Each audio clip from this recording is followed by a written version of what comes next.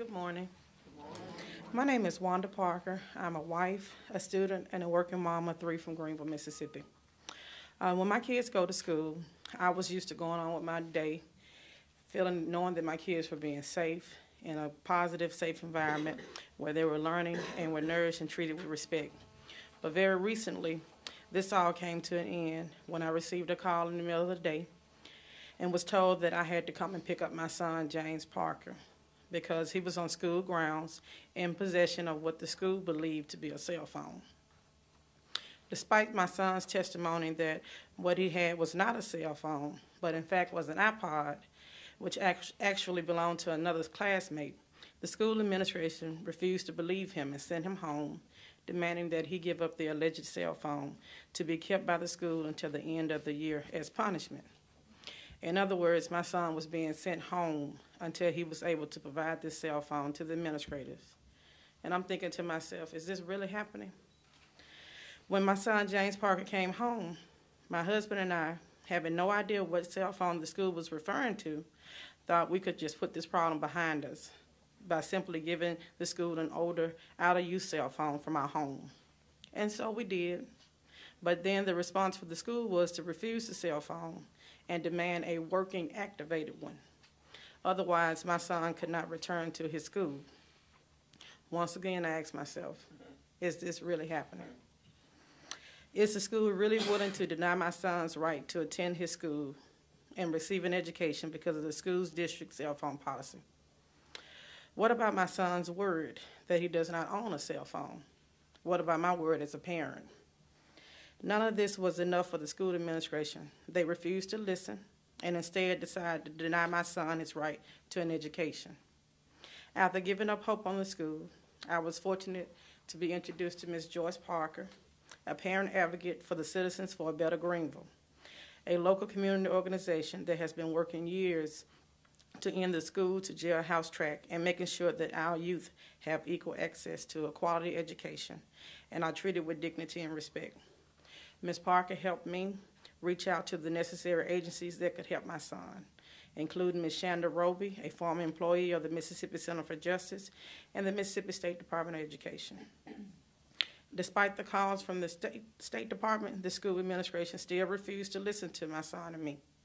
Instead, they placed him in an alternative school setting for 45 days for insubordination. Because of the school's inflexible zero-tolerance policy regarding cell phones, my son was shamed and deprived of his education. He was pushed out of normal classroom setting, left behind, and lost over 7 weeks of class time. As parents, we send our children off to school because we trust the teachers and administrators. We think of our children's school as their home away from home. What this experience with my son has taught me is that these zero-tolerance disciplinary policies are not fair, and they only violate our children's rights and dignities. But they also dehumanize the schools, making them feel more like a prison and less like a second home. Ladies and gentlemen, I hope this new study and its findings serve as a cornerstone for a new approach to discipline in our schools, where schools can once again be a place where our kids feel welcome and safe, where they can focus on learning while also being treated with dignity and respect, where their minds and words are valued as well.